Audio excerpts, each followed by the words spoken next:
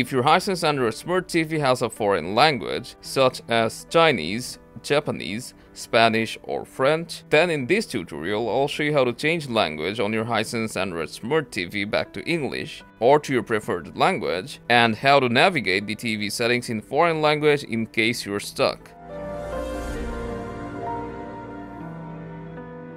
As you can see here, currently the language is not set to English. So, to change it back, first make sure you're on the home screen, then go all the way up to the top bar and keep going right until you reach the settings gear icon. Press OK. Now in this page, look for a monitor icon which will be right below the apps logo and the second option from the bottom. Open it, and here you simply need to find the globe icon, which is the language option. Normally this will be the fourth one from the top.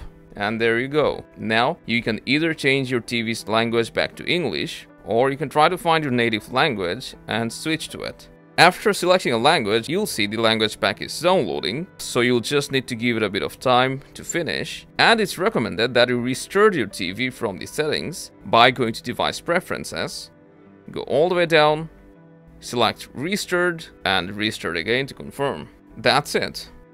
If this video helped you out, then don't forget to leave a thumbs up, and I'll see you around.